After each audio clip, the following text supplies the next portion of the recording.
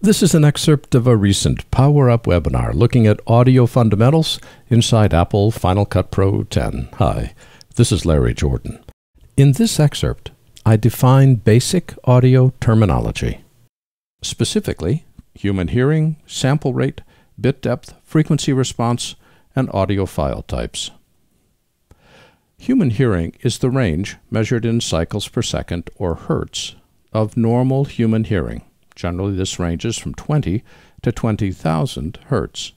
This audio range, also called 20 to 20, is the frequency response of normal human hearing, where normal is defined as the hearing you have when you're 18 years old. Every sound, whether it's noise, music, or speech, uses a combination of frequencies within this spectrum that allow us to hear it. There's only one frequency range, and every sound shares it. Sample rate is the number of digital recordings made per second. If we take 50% of the sample rate, that equals the highest playable frequency. This is measured in samples per second, generally 48,000 or 44,100.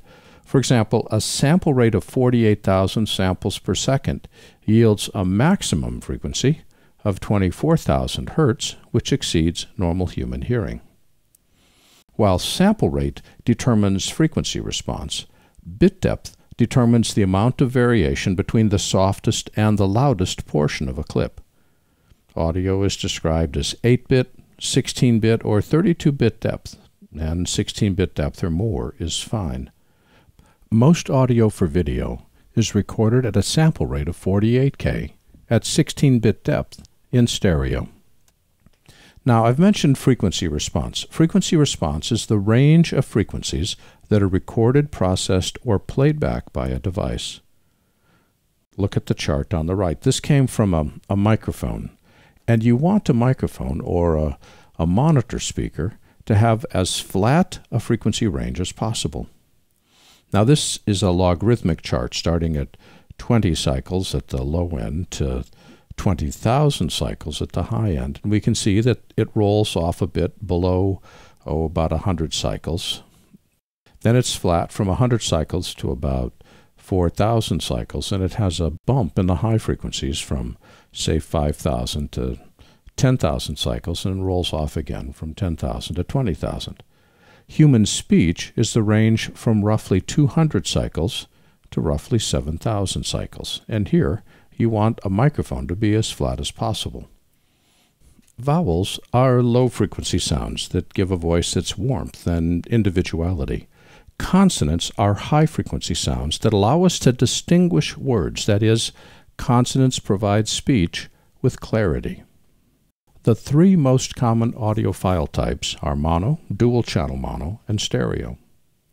A mono file is an audio file consisting of a single audio channel, which is most often used for recording speech or single instruments.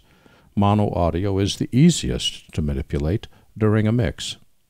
Dual-channel mono is an audio file consisting of two or more audio channels where there is no left-right relationship between the channels.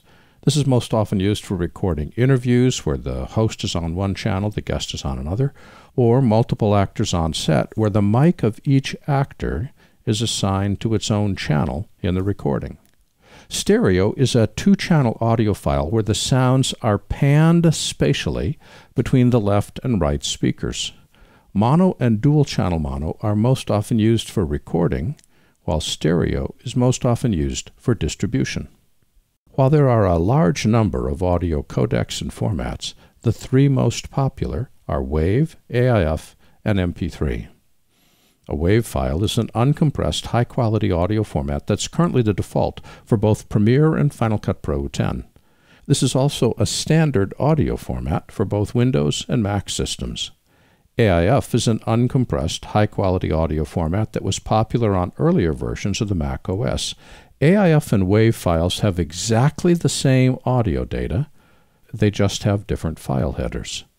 And an MP3 is a highly compressed audio format best suited for distribution, not for recording or editing. This has been an excerpt of a recent Power Up webinar taking a look at audio fundamentals inside Apple's Final Cut Pro 10. For the complete version of this online training, please visit our store at larryjordan.com/store and look for Webinar 232. By the way, membership is a great value when you need to stretch your training dollars. A membership to our video training library saves you money and time.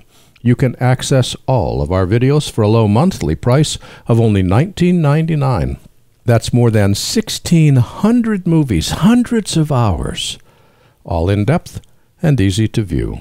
Plus, premium members can now access sample media and projects. Our training covers Apple and Adobe software. We update it several times a month. And for more information, visit larryjordan.com/membership. And thanks.